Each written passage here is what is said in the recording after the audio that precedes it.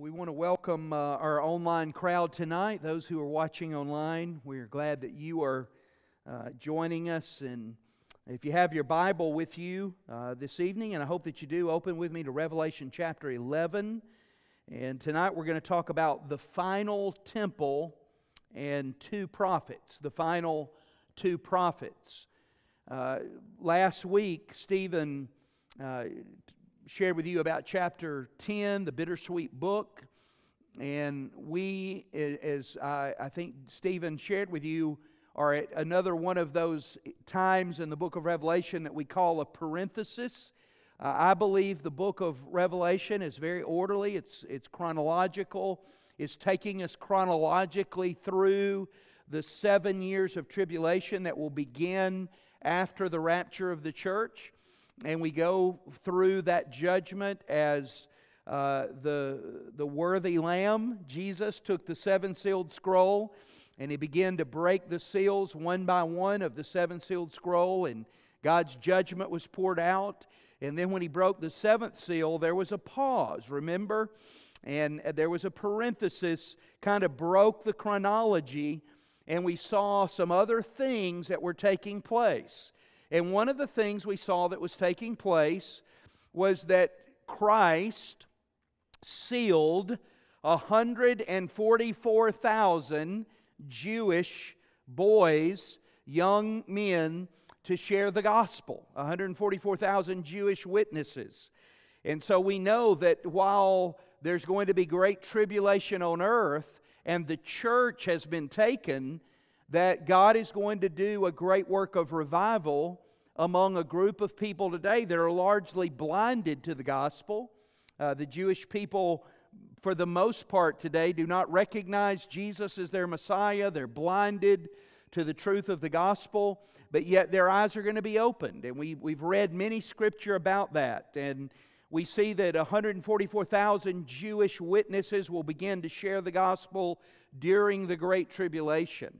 And yet, while they do that, there'll be many that are being persecuted, but these 144,000 are sealed by God. They're protected by God. And so the parenthesis ended, and we began to see after the seventh seal, there are 7 trumpets of judgment. And we saw the first trumpets of judgment, and then the final 3 were referred to as the trumpets of woe. 3 woe judgments, and boy, are they woe judgments. We saw the unleashing of demons that have been locked away in the abyss. They have been demons that are so vile and deadly and dark that even Christ locked them up. They were not able to be here on earth for all this time until the woe judgment of the Great Tribulation. And Satan was given a key to the bottomless pit, and he unleashed them. And they had the power to sting men like scorpions, and men would want to die. They would be so much pain they would want to die, but would not be able to die. It's like a horror movie. And then the last woe judgment, or the second woe judgment, was 4 other demonic spirits that were unleashed to begin to bring together the armies that would come against Jerusalem, beginning to assemble all that coalition of armies and forces that will come down because of the drying up of the Euphrates River, that will come against Israel in the last days for the battle of Armageddon. And now we are between the 6th trumpet of judgment and the 7th trumpet of judgment. And again, there's another parenthesis, right? And there was a pause last week to let us experience the emotion of the bittersweet book. And as Stephen shared that with you, that eating of the book that was sweet to taste but bitter to the stomach. And that's the way we feel about Revelation, right? As I read the book of Revelation, isn't it bittersweet? Isn't this entire book bittersweet? I mean, it's sweet for us as believers to think about the return of our Lord Jesus Christ, our triumphant King, and that He comes back to rightfully possess that which belongs to Him. He comes to take His church and redeem this fallen earth.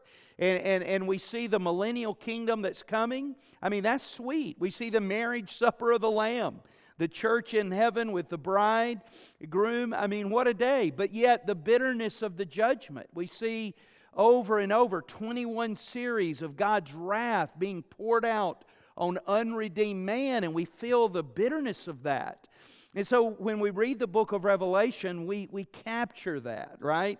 What we read in chapter 10, that bittersweet book is what the book of Revelation is. It's bittersweet, and we should feel that way. On one hand, we should be excited and say, "Come, Lord Jesus, Maranatha, come, let the Lord come."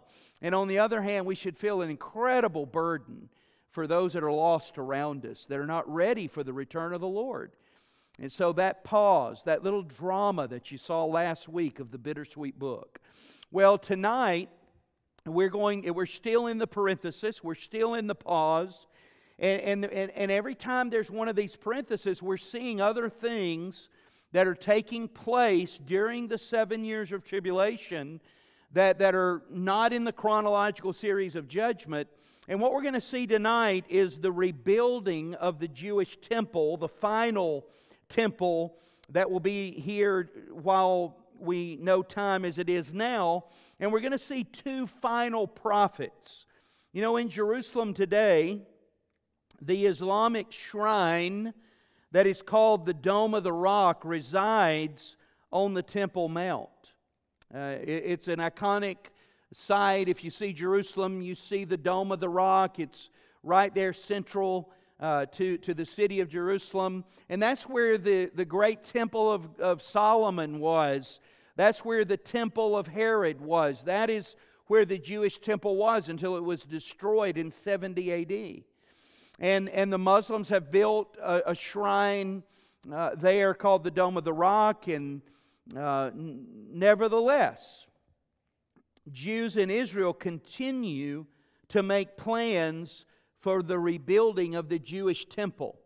They are making plans. Now, to talk about this before World War II would have sounded crazy, because Jews were dispersed all over the world, and then during World War II, we wondered if the Jews were going to survive. I mean, millions of them were killed in the Holocaust.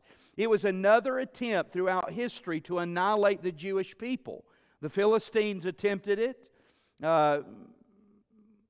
Then during the Persian Empire, Haman wanted to extinguish them. Hitler came to extinguish them, but no one has been able to accomplish that, right? Because the sovereign God has protected His people.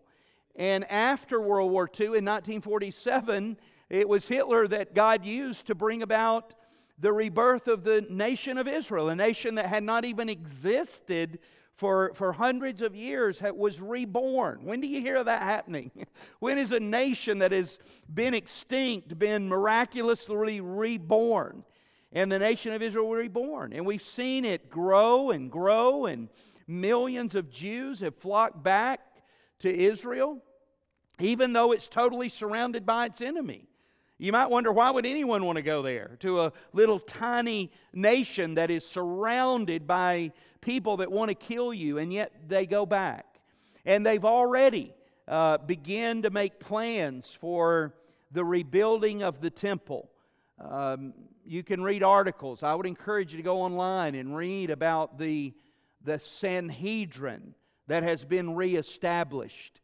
I think it was in 2004, the 71 council of the Sanhedrin has been reestablished. Now, they're not officially recognized by Orthodox Jews, but they're reestablished. The Temple Mount Foundation has already has the blueprints for a rebuilt temple. They already have them. They've already raised the money for it. The money is raised. The blueprints are drawn up. The only thing they're waiting on is the land to be cleared. And that's a problem, because the Dome of the Rock is there to destroy. That would bring war right now. And so they're waiting. And we know that at some point prior to the Great Tribulation, something will happen to make a way for the Jewish people to rebuild their temple. They're ready. They're waiting. The money is raised. The blueprints are drawn. They're just waiting. And you're like, well, what's going to happen? How is that going to, how is that Dome of the Rock going to be removed? Well, I can't say it for sure, but how many earthquakes have we read about so far in the Great Tribulation? I mean, we've read about earthquakes that caused mountains to fall in the sea. So I think when God's ready for that temple to rebuild, He'll clear that land for them. Don't you think so? That it will happen. And so in our text tonight, John is instructed to measure the rebuilt temple. So he sees a vision of it. So that we know it's going to be rebuilt. He sees a vision of it, and he's instructed to measure it. And we're also introduced to two final Jewish prophets. There are two more prophets, like Moses and Elijah. They're going to come. Two more prophets of God, two more Jewish prophets. These are the final two. And we're going to read about them tonight. They're going to have great authority. They're going to be able to do miracles like Elijah was able to do miracles, like Moses called plagues down on Pharaoh. There are two prophets coming that are going to have that kind of power and authority. So let's look at it, let's read it, and here's the main thought I want to share with you tonight, that during the second half of the Great Tribulation, there will be exceedingly violent and destructive times. The second half will be exceedingly violent and destructive. The first half of the 7 years, the first 3.5 years will be a time of peace. The Antichrist is going to pretend to be a good guy. He's going to pretend to be the guy that's going to be a savior. And many are going to believe that he's the savior. And he's going to pretend to bring peace between the Jews and the Arabs, and going to act like he's got everything in hand and that he's coming to bring peace. But then the second half is when he will turn into who he really is, the Antichrist, the false Christ. And he will bring about persecution during those last half of the Great Tribulation like we've never seen. So let's read about it, and then we'll dive into it. Revelation 11, we'll read the whole chapter. Follow along with me in your Bible. John says, "Then I was given a measuring rod like a staff, and I was told, 'Rise and measure the temple of God.'"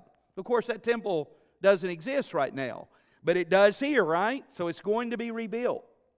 He says, "Arise and measure the temple of God and the altar and those who worship there, but do not measure the court outside the temple. Leave that out, for it is given over to the nations, and they will trample the holy city for 42 months. How long is 42 months? 3.5 years. "And I will grant authority to my two witnesses." There's the two prophets.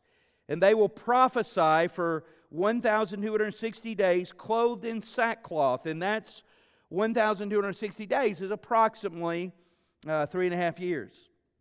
"These are the two olive trees and the two lampstands that stand before the Lord on the earth. And if anyone would harm them, fire pours out of their mouth and consumes their foes.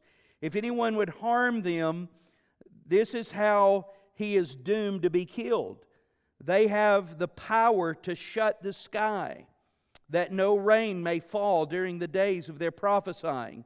They have power over the waters to turn them into blood, to strike the earth with every kind of plague, as often as they desire." These are powerful.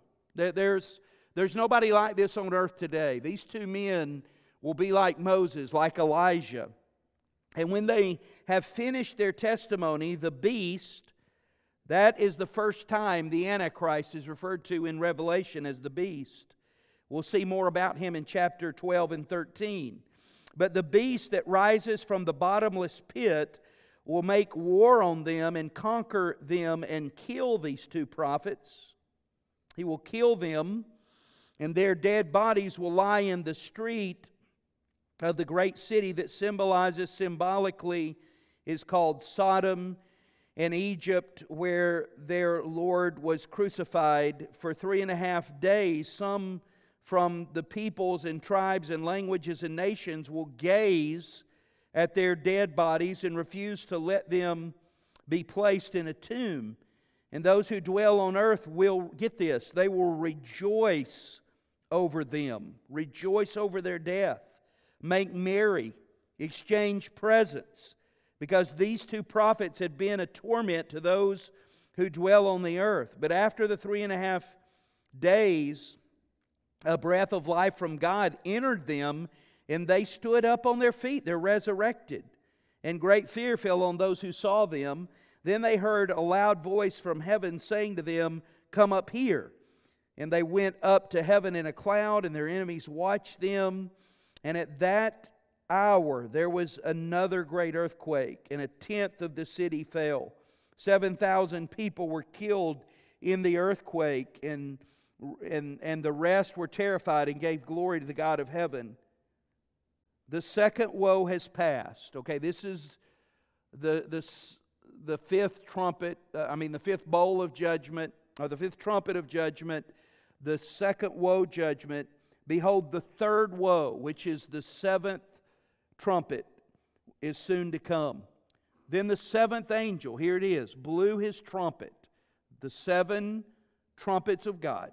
That's after the 7 seals. Now there are 7 trumpets.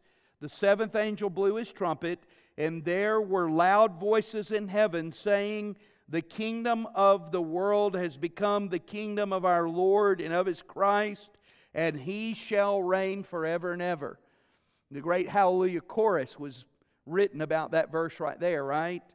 The kingdom of this world has become... That means that we're at the very end. Things are happening rapidly now. The next 7 bowls of judgment are going to come rapidly, and the kingdom of this world is about to become the kingdom of our Lord and of His Christ, and He shall reign forever and ever. That's the sweet part of the book of Revelation, right? We've been reading about the bitter. That's the sweet.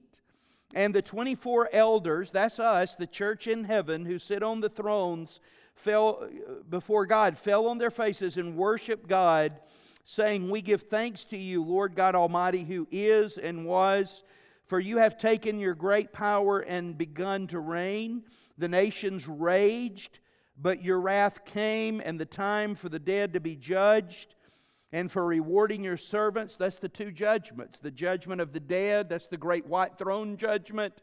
And then the Bema Seat judgment is the judgment of believers, where we are rewarded. There's no judgment as far as wrath for us, but there's the reward.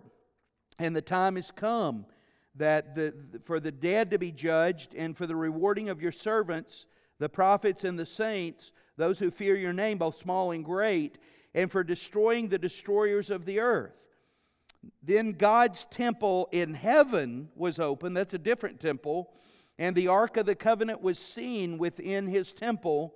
And there were flashes of lightning, rumblings, perils of thunder, and earthquake, and heavy hail. Wow. We're seeing some... Can you imagine John seeing these visions? Father, you are so good to reveal these things to us, the bitter and the sweet.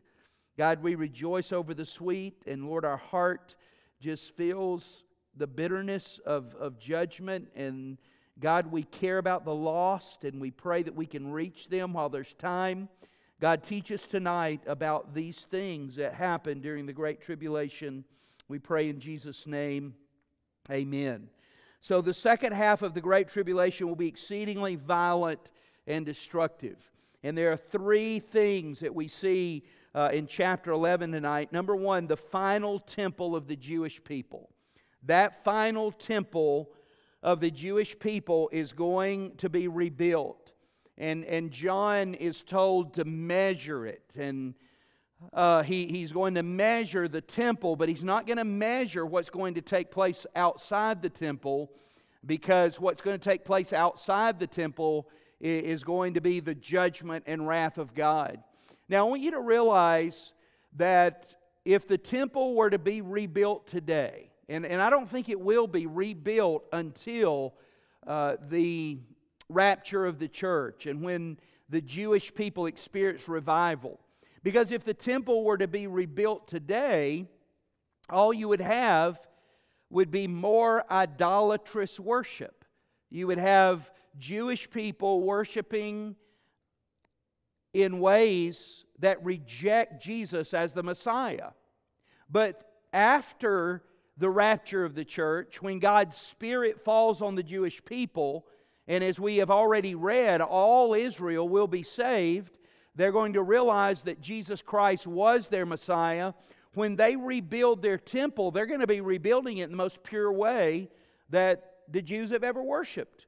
They're going to realize that every time they think about all of the practices of priesthood, every one of them pointed to Jesus. And they're going to know that with full knowledge. Every time they sacrifice, they're going to be worshiping Jesus Christ, who was the Lamb of God, who takes away the sins of the earth. You know, Jewish people are very passionate.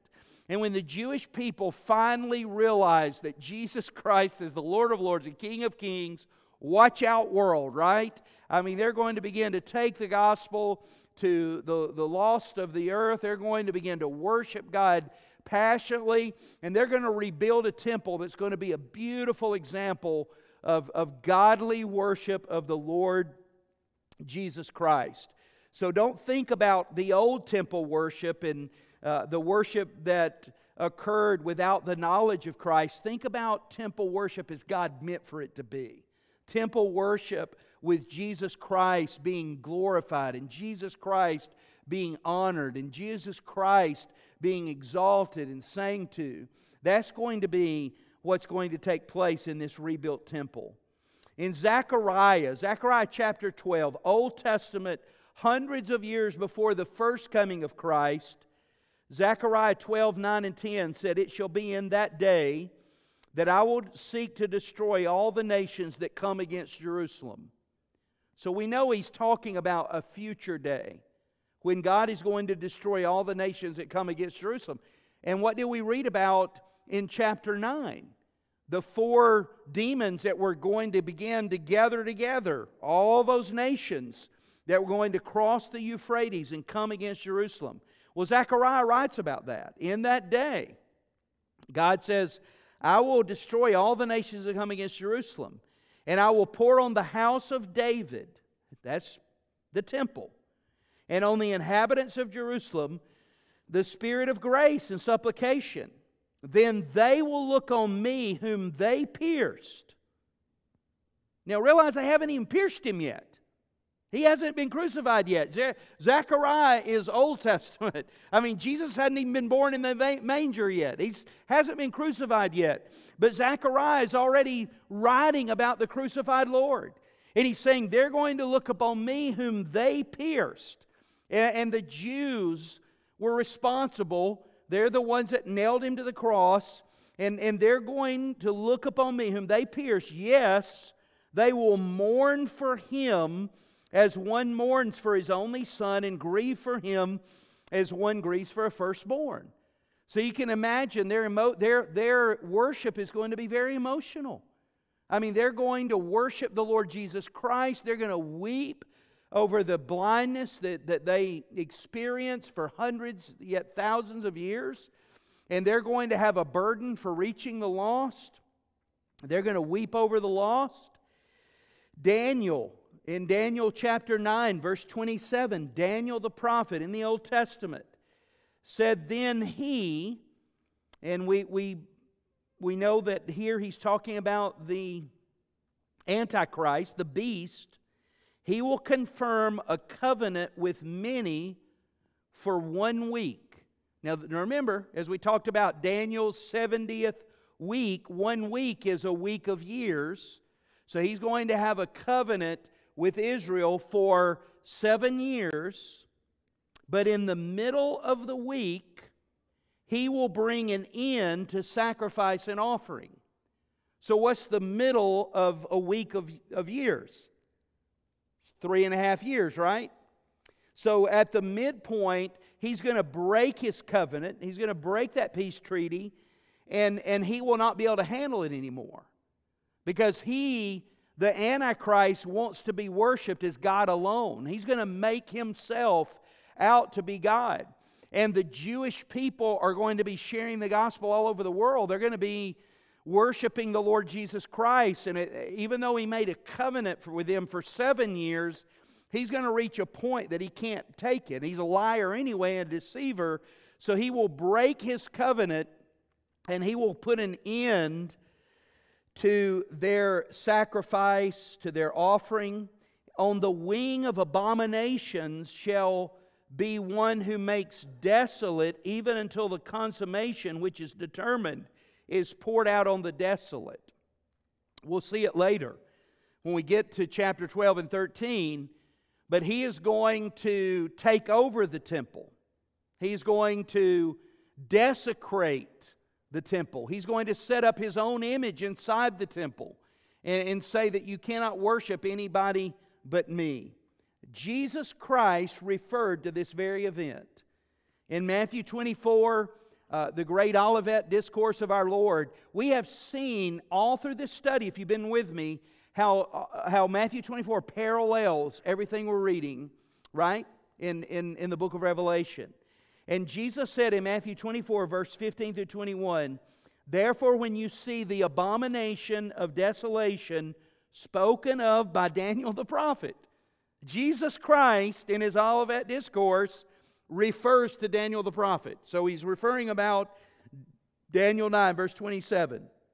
So when you see the abomination of desolation, when the Antichrist sets up the image of himself and desecrates the temple and declares that you can worship nobody but me, listen to what He said. Jesus said, when you see this, whoever reads, let him understand.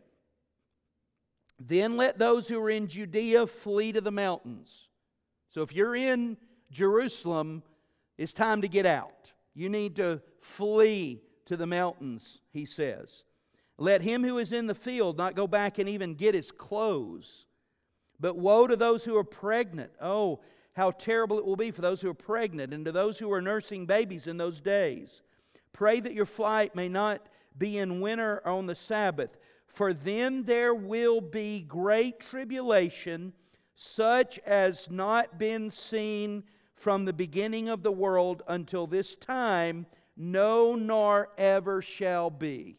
So there's only one time that Jesus could be talking about right there. It's crystal clear. There's never been and never will be a time of tribulation like the 3.5 years that we're going to read about in the second half of the 7 years of tribulation. Never has been, never will be.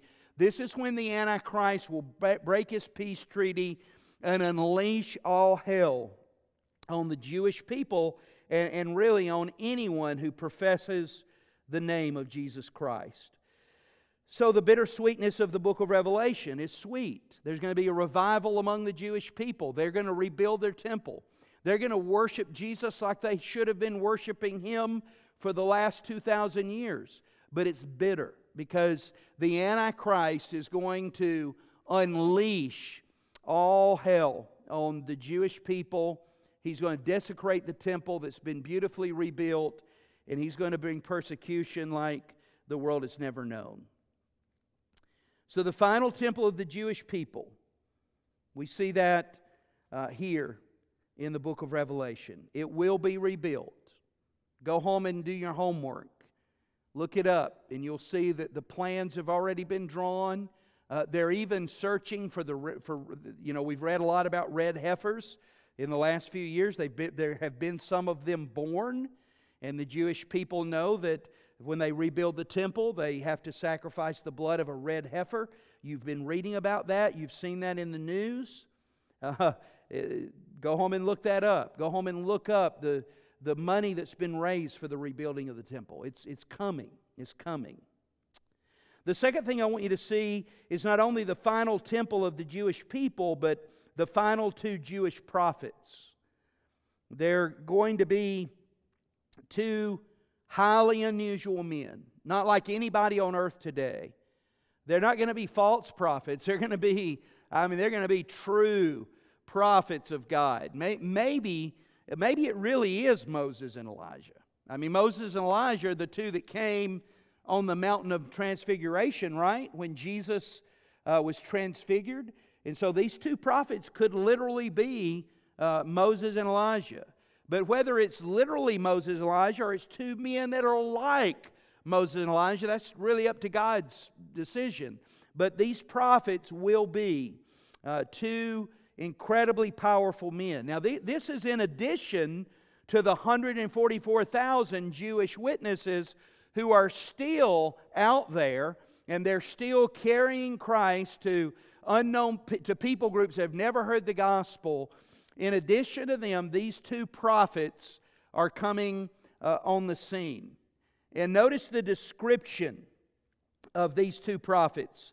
There in verse 3, it says, I will grant authority to my two witnesses. They will prophesy for 3.5 years, basically, 1,260 days. And they're going to be clothed in sackcloth.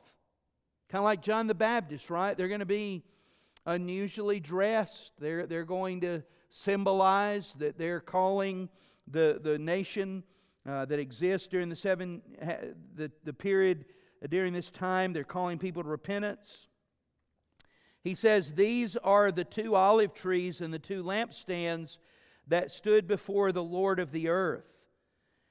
If anyone would harm them, fire pours out of their mouth. How about that? I mean, if you try to harm them, you don't have a chance. I mean, they're going to have power to bring fire out of their mouth to devour you. It says that if anyone would harm them, this is how he is doomed to be killed. They have the power to shut heaven.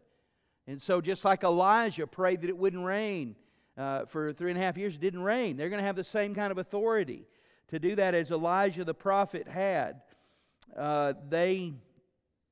It says, will have the power like Moses to bring plagues on the earth, that no rain may fall. They have power over the waters to turn them into blood, to strike the earth with every kind of plague as often as they desire. So they're going to have unlimited power.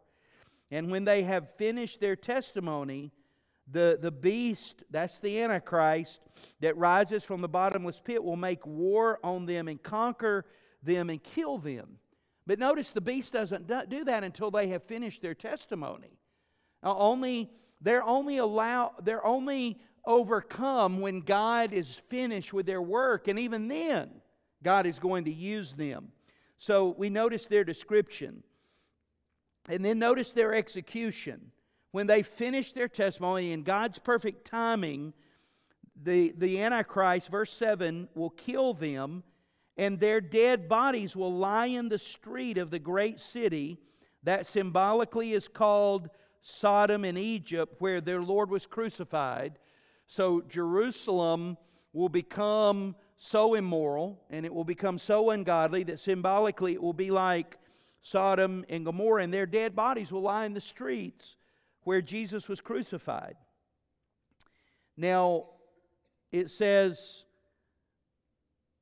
that when they are laying there in the streets for 3.5 days, that people from tribes, languages, and nations will gaze at their dead bodies and refuse to let them be placed in a tomb.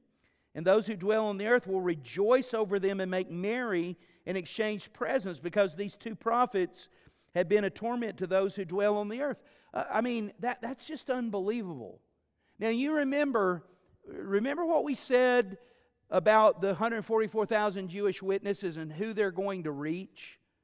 They're not going to reach the masses of people that have had the opportunity to be saved, because a hardening is going to fall upon them. And most of people in America and most people in prosperous nations that rejected Christ are still going to reject Christ. They're going to take the mark of the beast. They're going to worship the beast, and they're going to hate the Jewish people. They're going to cheer the Antichrist when he turns on the Jewish people. And when these prophets come, they're going to hate these prophets, kind of like we see Christians being hated all over the world today.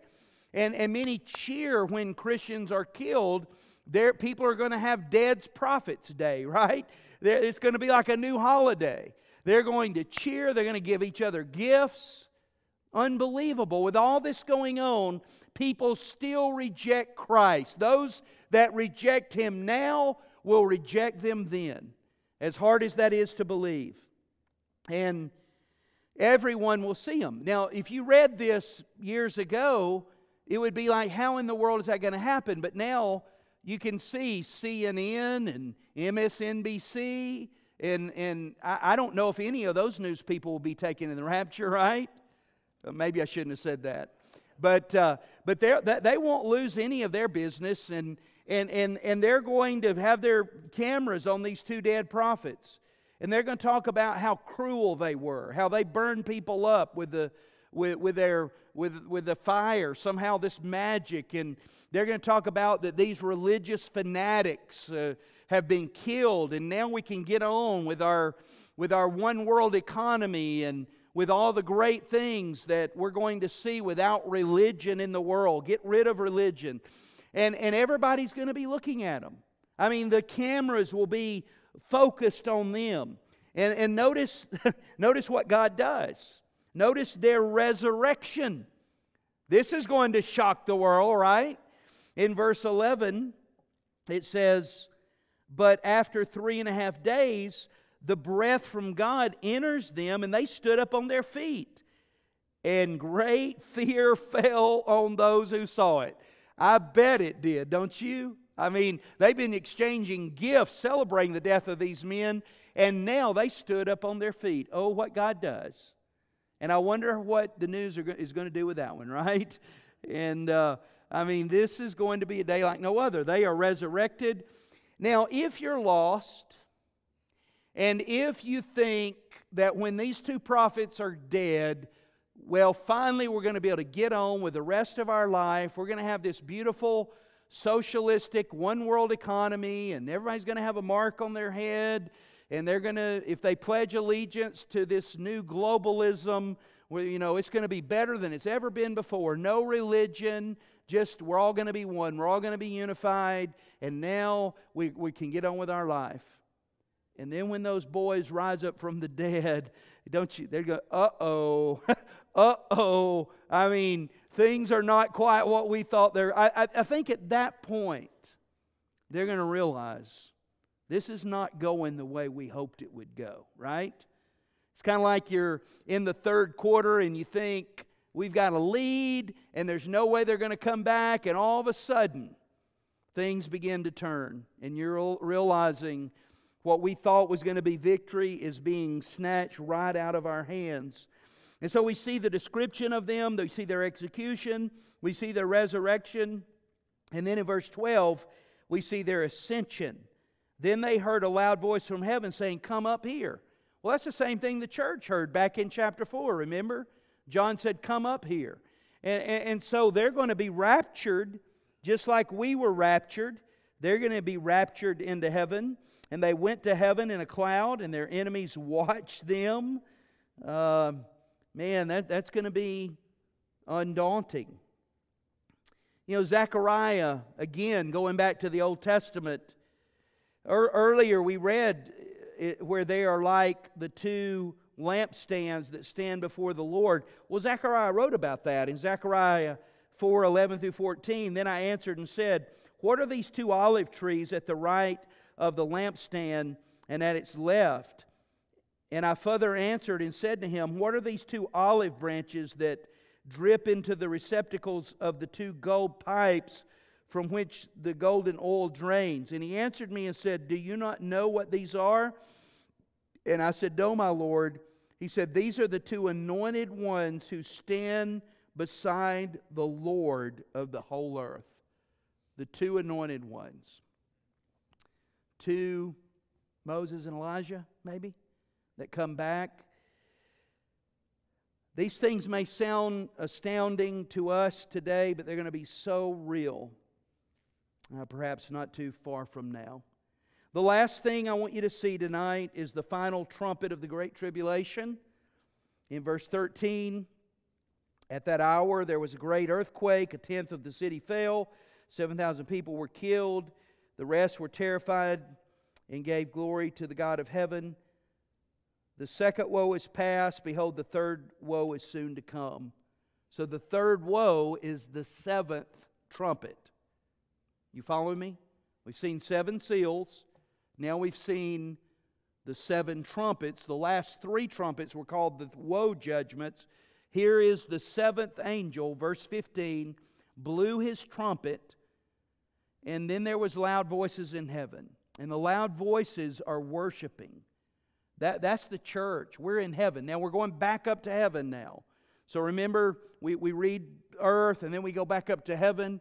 So when John goes back up into heaven, the church is realizing that we are at the threshold of eternity now. We are at the threshold of the return of the Lord Jesus Christ. The 7 years of tribulation is rapidly going to come to an end. And so the church begins to sing the Hallelujah chorus. The kingdom of the world has become the kingdom of our Lord and of His Christ, and He will reign forever and ever. And the 24 elders, remember, the 24 elders, the 12 patriarchs of the Old Testament, 12 apostles of the New, representing all of us. So we're going to be there. You and I are going to be here on this very day. When we're raptured, we're going to be singing this song. We're going to be right here. And the 24 elders who sat on the thrones fell before God on their faces and worshiped God, saying, "We give thanks to you, Lord God Almighty, who is and was. You have taken your great power and you have begun to reign. The nations raged, but your wrath came." I feel like right now the nation's raging is already ramping up, right?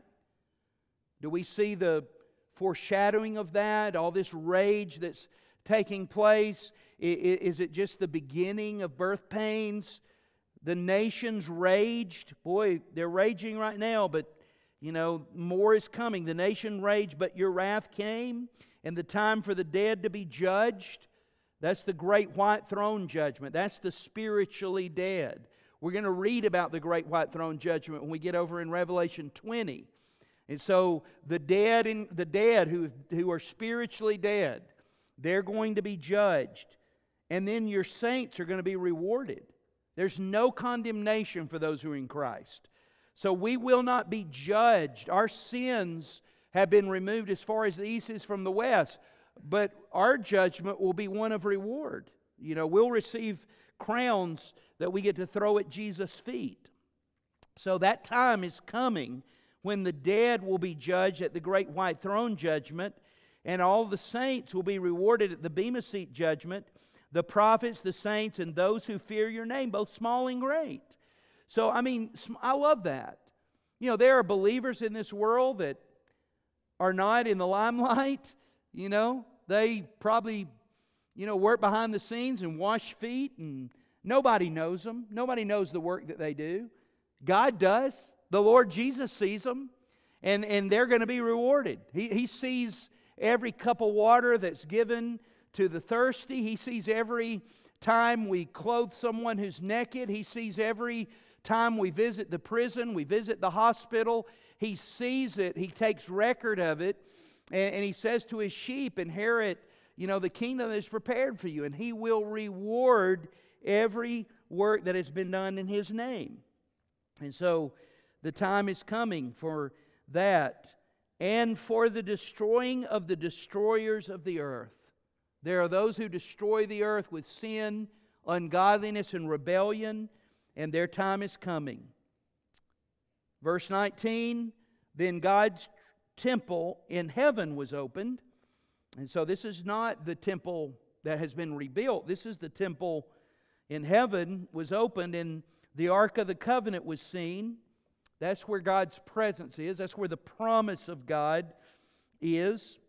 And we're going to be reminded of that promise. And there were flashes of lightning, rumblings, peals of thunder, and another earthquake, and heavy hail fell to earth. And so in Revelation chapter 8, remember, it said, I looked and I heard an angel flying through the midst of heaven, saying with a loud voice, woe, woe, woe to the inhabitants of the earth, because of the remaining blast of the trumpet of the 3 angels who sound, the 3 woe judgments. In Revelation 9:1, the 5th angel sounded. I saw a star fallen from heaven, To him was given the key to the bottomless pit. So the first woe is the unleashing of those demons from the bottomless pit. And then in Revelation 9, verse 12 through 14, one woe is past, still two more are coming. Then the sixth angel sounded. I heard a voice from the four corners of the golden altar, which is before God, saying to the sixth angel who had the trumpet, release the four angels who are bound at the river Euphrates. And they're going to go and they're going to gather together that army that's going to come against Israel for the battle of Armageddon. And then in chapter 16, verse 1, then I heard a loud voice from the temple telling the seven angels, go pour out on earth the seven bowls of the wrath of God. And so when we get to chapter 16, there will be 7 more judgments.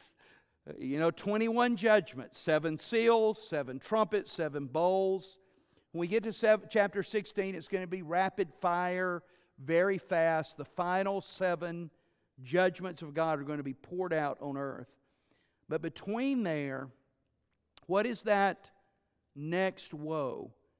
Well, in chapter 12 and chapter 13, we're going to see some real vivid details about Satan and Israel.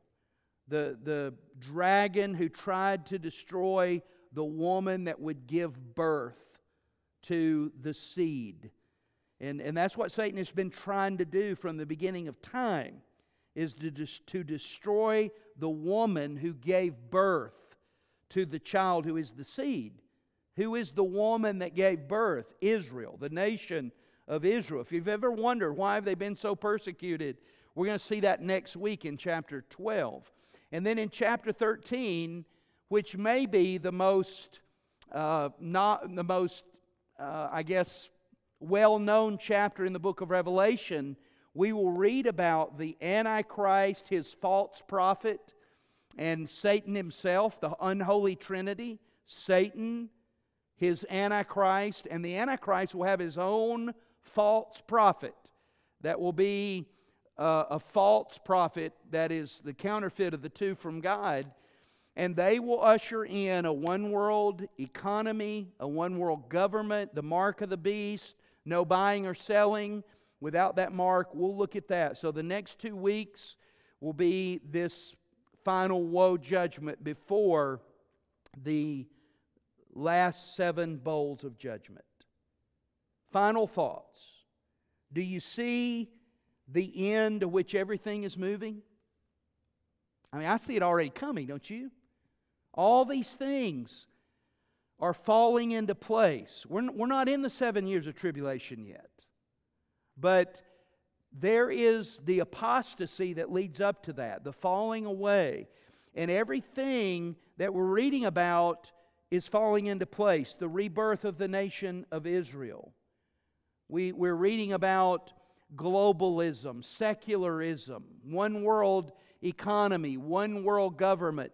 We're seeing how powerful the government can control our lives.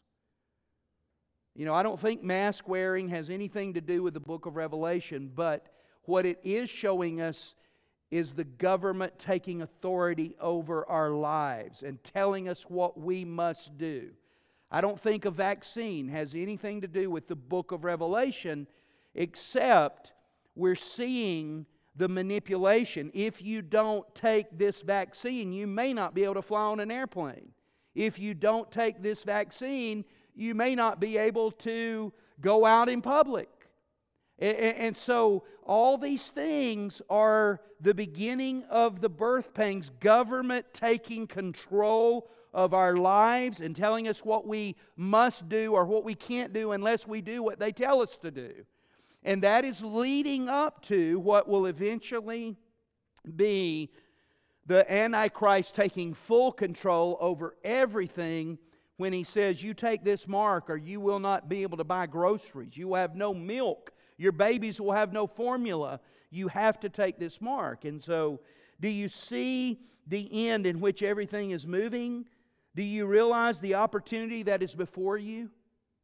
What opportunity? The opportunity that we have to share the gospel of Jesus Christ. The burden that Wirt talked about these 15-year-old boys that have never heard the gospel, that if the rapture of the church were to happen today, they'll be here for this. They'll be left behind for all this. You've got family, you've got friends, you've got neighbors, you've got work associates that if the rapture of the church happened, they'd be here for all this. And you're afraid to witness to them, you're scared, you're worried you're going to offend them. Where are you going to offend them to? Hell number 1 or hell number 2, right? At some point. You know, we don't want to be offensive. We want to be as kind and loving, as compassionate as we can possibly be. But at some point, we got to sit down with people we love and say, I got to talk to you about something.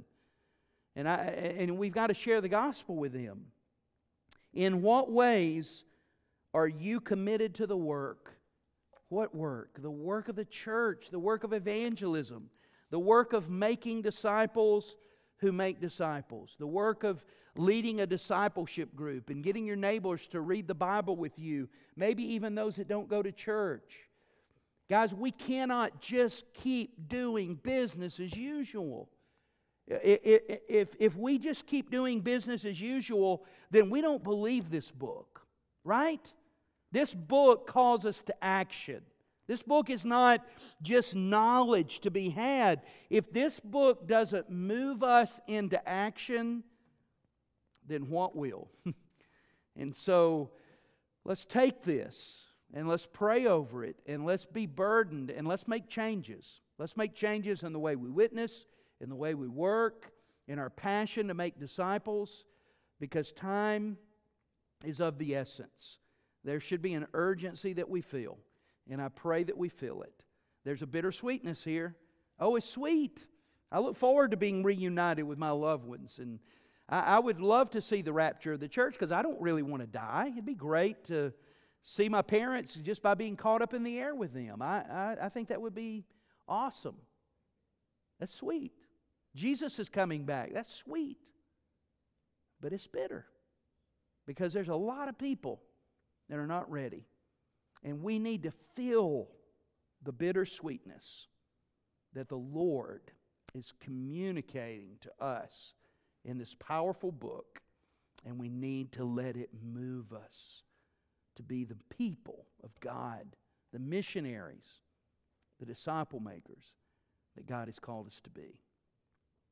Father, we thank you. This book is so detailed, so vivid. You did not have to tell us these things.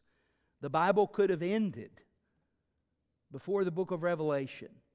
But you loved us so much you couldn't leave this out. God, you put this at the end to let us know where everything was headed. And God is sweet. Lord, I'm so thankful that my Jesus is coming back. I'm so thankful that when He comes back, He's not coming back riding on a donkey. He's not coming back to be born in a manger. He's not coming back to die on a cross. He's not coming back to be a suffering servant. But He's coming back on a white charger. And He's going to have eyes that are like flames of fire and a sharp two-edged sword and a robe on His back that says King of Kings and Lord of Lords. That's who He is. That's who He deserves to be. He's coming back to reclaim that which is rightfully His. And I'm so thankful that I have been saved by grace through faith. I'm a sinner, unworthy, undeserving, but I've been covered by His blood. And I'm so thankful that I'll be a part of His kingdom.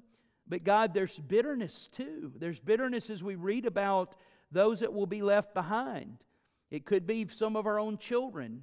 It could be our parents. It could be our brothers, sisters, our neighbors, people that will be left behind that may not ever have an opportunity to be saved.